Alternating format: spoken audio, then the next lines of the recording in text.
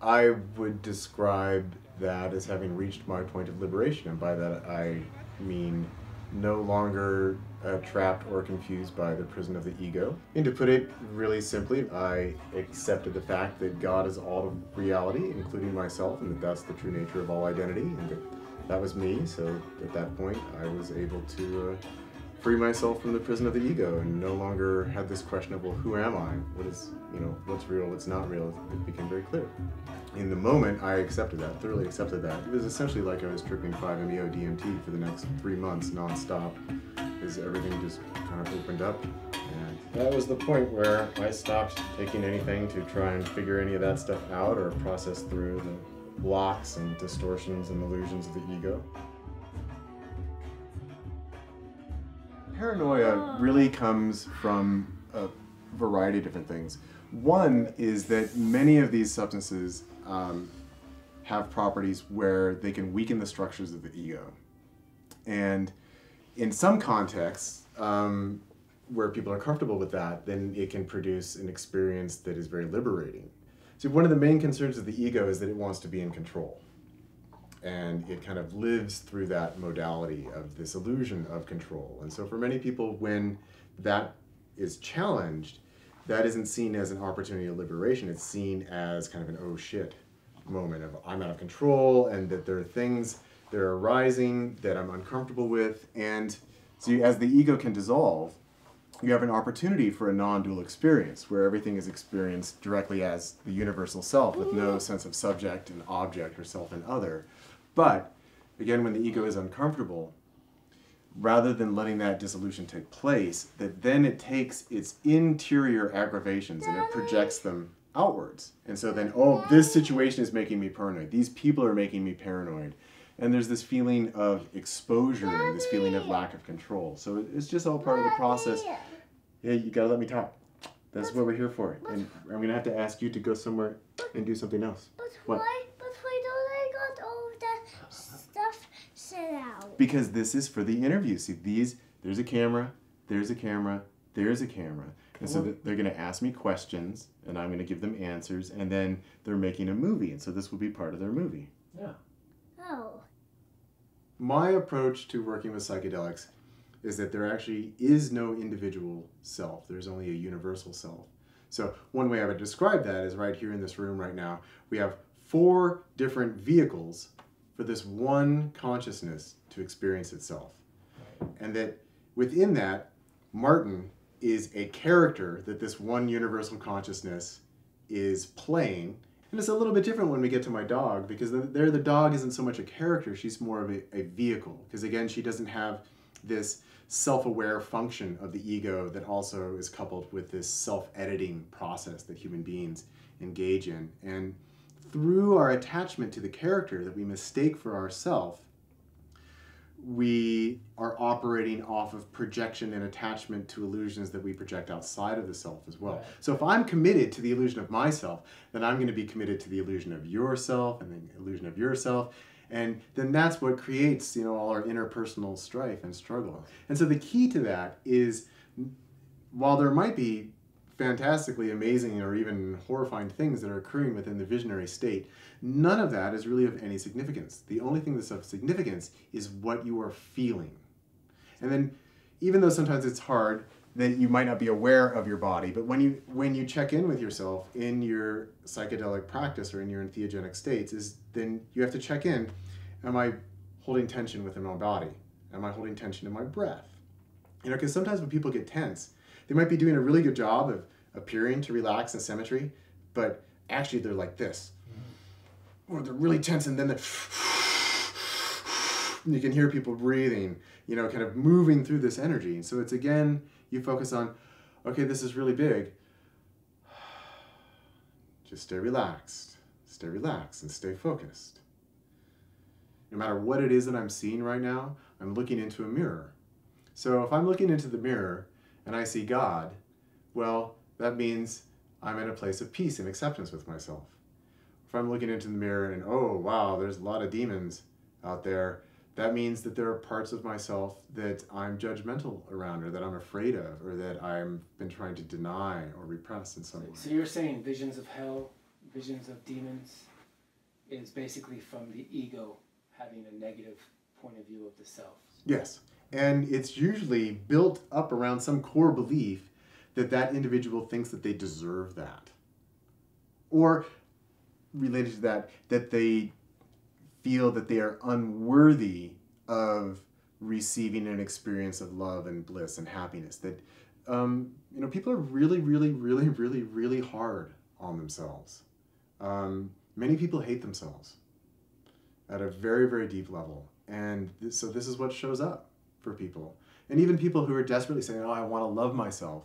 If you have this core wound, and all egos are built up around a core wound, right? As we were little children growing up and we realize, oh wow, if I do the wrong thing, if I say the wrong thing, if I act the wrong way, then people are going to punish me. People are going to hurt me. People are not going to respect what I want, right? That we all learn this as children. So there's this wound, rather than just having this heart that is just open and says, oh, I'm in love. I'm in love with everything all the time. That's how most little children are, until we start to beat that out of them and we conditionally love them. And then they learn, oh, well, mommy and daddy are actually only nice to me if I behave this way versus that way. So then the whole ego is built up around this core wound.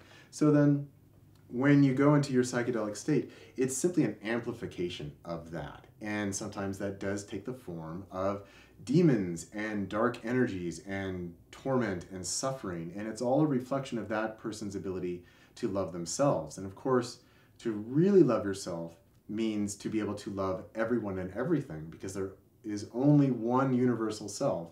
So if you're harboring a sense of rejection or judgment towards anyone or anything, you have an issue with yourself. And that's something that potentially will either be encountered in a psychedelic experience and possibly even resolved. Particularly when we're talking about entheogens, and here this is just a synonym for psychedelics, they work in the body because they are chemically structured in such a way that they function as neurotransmitters. Right. Okay? Right. So this is different than, say, something like alcohol, which is not a neurotransmitter.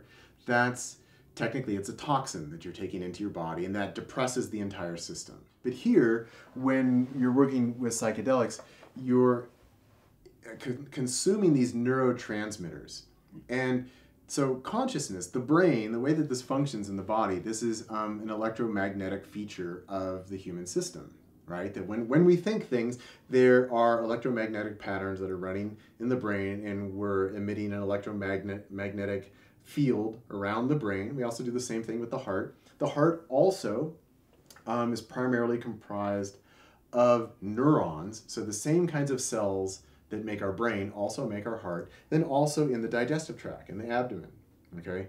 So the entheogenic compound, we're functioning as a neurotransmitter, actually attaches to different neurological sites within the brain, and that changes the way that electromagnetic energy is processed within the brain, and then also within the body as a whole. So if your ego is kind of the default state, it's the default structure of how energy is running within the brain, when you change up the mix of how that's able to process, that's why you're able to then weaken many of these structures of the ego, because you're actually changing the neurochemistry, which is going to force a change into how the entire system is running. Now, that doesn't force you to do anything, but it does open up these amplifications of energy, which I would then describe as your perceptual ability, right? That you start to, I'm seeing things moving around.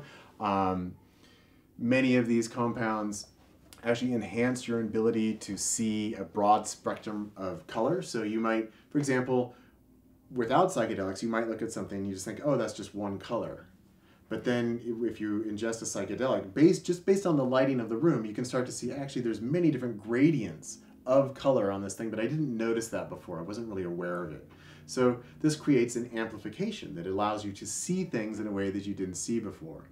It also does the same thing for hearing, and really all of the senses, because all of the senses are based on energy, right? And then it also, in the same way, at the exterior level, allows you to see and perceive at a deeper level and with more subtlety, the same thing happens at the interior level, while simultaneously bringing unconscious material to consciousness where you can encounter it and resolve it. And actually dissolving the ego generally takes both a deep level of relaxation and coupled with a large input of energy, because again, the ego is just a construct of patterns of energy. And it also requires focus. Okay. And it's focus, again, not just in the body. I'm going to stay relaxed, symmetrical, and open like this, but I'm going to stay focused right here. I'm not going to deviate, that I'm focused on this process and not be caught by it, especially when working with psychedelics, ones that are visual. All kinds of stuff arises within the mind. That you see things like, oh my God, what's that? Or where did I go? Or I'm traveling through the universe and look, there's aliens, and oh shit, there's a monster with way too many eyes over there, and ooh, that one's coming to get me. The ego itself is a collection of energetic constructs. That's all that the ego is made out of. So the ego is not one particular thing. It's a collection of a variety of different things. And these are patterns that influence the ways that we speak, the ways that we act.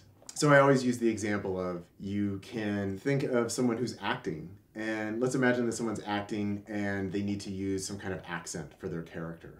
So they start speaking in a way that's not normal for them to speak, and then as soon as someone starts using a new voice, that you can start to see lots of shifts in their body language and behavior.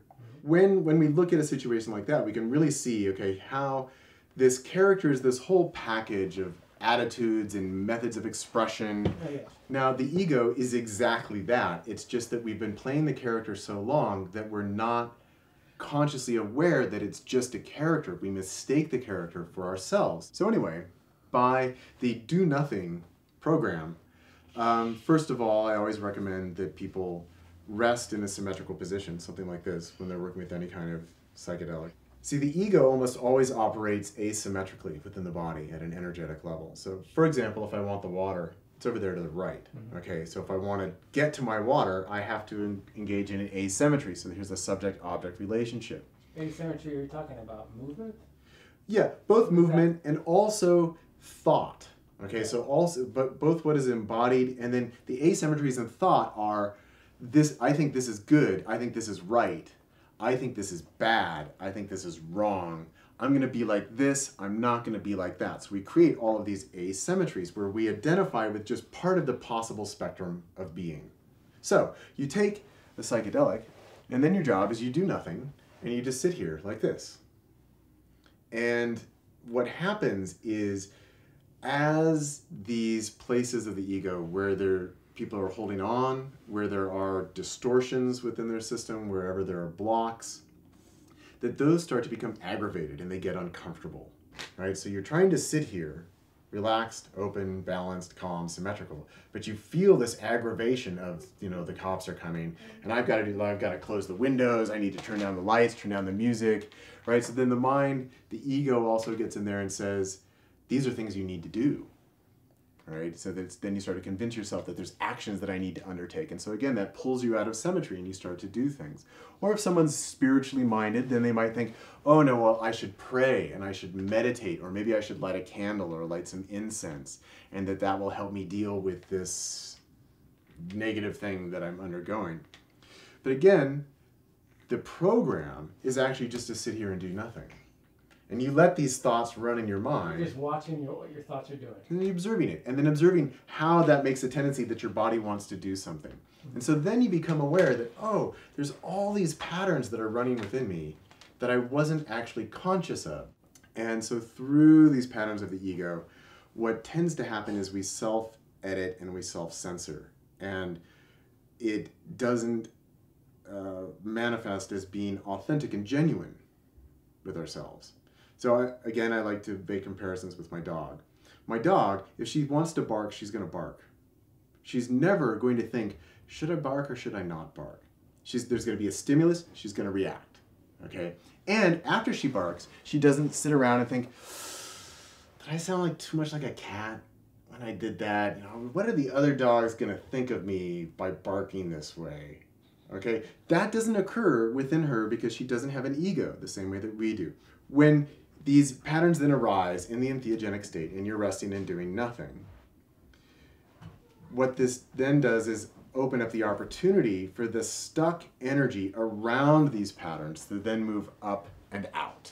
Okay, so this is why people might spend a lot of time laughing, or they might have an orgasm, or they might have diarrhea, right? It's because these blocks of energy reside here along the center line of the body, and as we decline to engage with the egoic patterns, then it opens up the possibility for that residual unprocessed energy to move up and out. And then when you do that enough, it clears you out.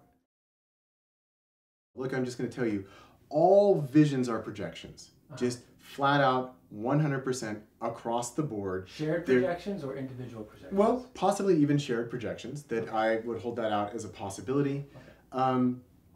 So in other words, is there some cosmological principle of Mary floating around out there that people can see? My answer to that is no.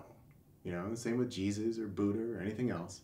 These are all projections of the self. What I find is that when you take individual cases and start to understand how this particular individual is creating his or her sense of self, then it often becomes very clear how those visions are a projection of that individual. And then when we're dealing with something where everybody's seeing Mary, I mean, we have to recognize the fact that human beings are extremely malleable, and that from a psychological perspective, you can convince people of just about anything, and people can convince themselves of just about anything. It's great. These psychological experiments have been done now where you take a group of people and everybody but one person is in on the experiment. And you can show people something up on a screen, and then you ask everybody down the line what it is that they're seeing, and every person in that room is lying, and they're doing it intentionally. But by the time you get to the last person who's not in on it, they will tell you the same thing that everybody else in the room said, even though you can clearly see right there on the screen is something different. When people claim to see a vision, I think that certainly for many such people, they're not just inventing something out of thin air. There's a real experience that's taking place there. Right. For me, the question is, what is the reality of the experience itself? So here there's a difference between phenomenology and ontology. Phenomenology is, what is the phenomenon? Okay, the person says, oh look, I can see Mary right now. She's wearing a blue dress. She's got a white shawl on. And somebody else is describing the same thing. So that's the phenomenon. The ontology is then the question of, well, is that something out there, or is that something in here? And if it's something in here, is it possible for more than one perceptual apparatus to see the same thing at the same time? So there's a whole list of questions that are going on there. And then, again, I like to look at it at a case-by-case basis, and I don't really like to make really broad statements about cases that I don't really know the details of. So this would be an example of that I don't have a lot of details there. But I will say that in working one-on-one with people with psychedelic medicines, I've never once had a case where someone was seeing something that, in getting to know the person energetically, was not clearly a reflection of themselves and their own concerns and their own projections. It's most likely the case that nothing described in terms of the story of Jesus is historically accurate in any way.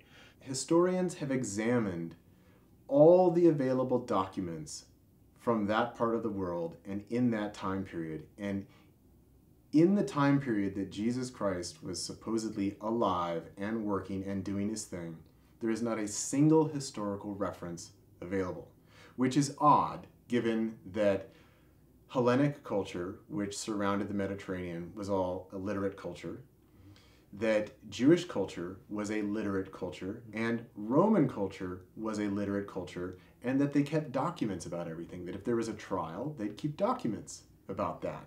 They kept business dealings and taxes, and so all of this stuff was written down.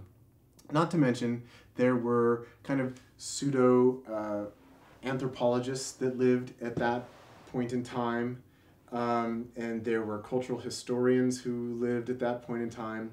And there are no references to the Jesus character in the contemporary time period. Wow. Everything comes from several generations after. Sure. And we also know that there were other people that potentially were claiming to be a Jewish Messiah. And we know about them because there are historical records about them. Nobody wrote about Jesus when Jesus happened. Everything comes from after. And that there, historically, we can see that most likely the first Jesus writings were just a list of sayings. And that over the generations, then that list of sayings got incorporated into a story that became more and more elaborate with more and more details. But that process took about 100 years. So there's the earliest documents we have, there's very, very little story. And then when we do look at the full spectrum of the Gospels, we'll see that there's a wide variety of different stories about Jesus. Many of them are contradictory. Of those, only 4 of them made it into the canonical Bible, but there are somewhere between 70 and 100 different Gospels about Jesus. And we also now know that in some of, particularly the Gnostic communities, some of them apparently didn't even think that Jesus was a historical person themselves, that they found that suggestion to be somewhat insulting, that for them he's more of a spiritual archetype and not a physical historical person.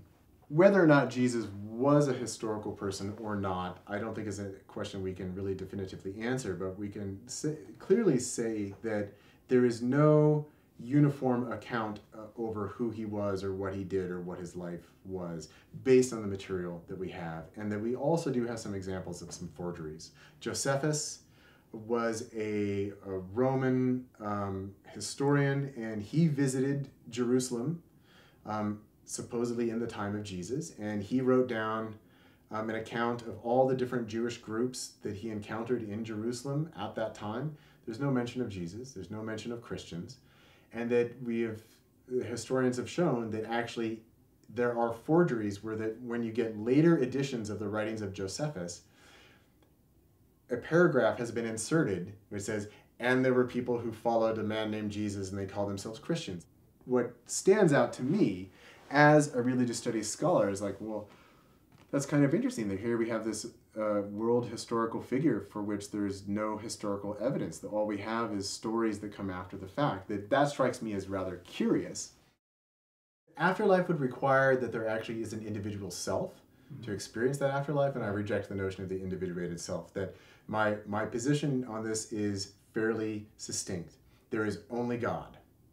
That's it. There is God experiencing itself through the character that is created, known as Martin, living through this particular vehicle, this body right now. Right. When this body dies, there's no more character Martin, there's no more perspective of Martin, and the self that is God is still present. It's because it's all the rest of reality. So it's just one of the vehicles is gone. Now, if you ask the question differently, say, well, what happens to God when this body dies? It loses that perspective. Other than that, nothing. Nothing happens. Almost like leaves on a tree. Yeah. Tree's still there. Okay. Leaf is gone. Okay. So the universal consciousness that is God didn't come from anywhere, not going anywhere. It's always been here, will always be here, because that's the nature of reality. That is what actually exists. All the rest of this that we're experiencing, this is just this one being playing with itself. Now, for individuals who have become conscious of this nature of the self, my supposition is that most likely the experience of death would be experienced as going into an infinite and eternal state of unitary consciousness. Okay, this is also how I describe the full non-dual experience when encountering 5-methoxydimethyltryptamine, 5-MeO-DMT. There's this sense of, oh my God, I'm dying, and then it's all God, it's all infinite light, it's all consciousness, it's all being. And because there's no sense of time there's the sense of the eternal, the sense of the infinite. So in the process of dying, people who are conscious of themselves, I think most likely would experience that. People who are unconscious of themselves and maybe have aspects of themselves that appear to them as negative, then they might experience themselves as going into a hell state. And so as that's happening, it might be perceived as either heaven or hell or someplace in between. But it's not actually a place where the consciousness that creates Martin, it doesn't go to that place. It's just revealing that that's what it's always been. I've accepted the reality that I'm God, you're God, we're all God. There's no need to take anything personally. There's nothing that needs to be accomplished or needs to be done. That your only real task in life is just to be yourself and to be authentic, because you are already everything that you will ever be, and it's up to you. You're the only one holding yourself back from anything. You're the only one punishing yourself in any capacity, and so it's just up to you to be yourself, and that's really all that there is to it. But we don't think we have a moral obligation to help others? No, there's no such thing as a moral obligation. That moral obligations are simply constructs of the ego. Now, when you recognize other people as yourself, then there is an energetic pull to help them and be compassionate to them and to do what you can for them. There's no moral obligation, however. That's a concept. That's a requirement that you're putting on yourself. There is no requirement. The only requirements are the requirements of the laws of physics, laws of gravity, laws of chemistry. Those are the requirements. That without those, we can't have embodied perspectives to sit around and interact with each other. But all sense of morality are just inventions of the ego to try and control the behavior of God toddlers. That's all that it is. But again, compassion and what we might identify as good behavior arises naturally from the liberated state. So much of our experience is dependent on how we're thinking about it and what we are actively constructing and creating for ourselves, so that perhaps in some moments and some opportunities you might be able to transcend and really profoundly transform things. Also, a lot of that might also be social pressure. When you look at, say, Pentecostal churches, there's a lot of pressure on miraculous faith healing in the event, where everybody goes to church and everybody's like, oh, Holy Ghost, and they come in and putting hands on people. And then sociological studies have found that you do a lot of follow-up and you find that actually, well, nothing changed. But in that moment, the person was really convinced, I'm being healed or this profound thing is happening.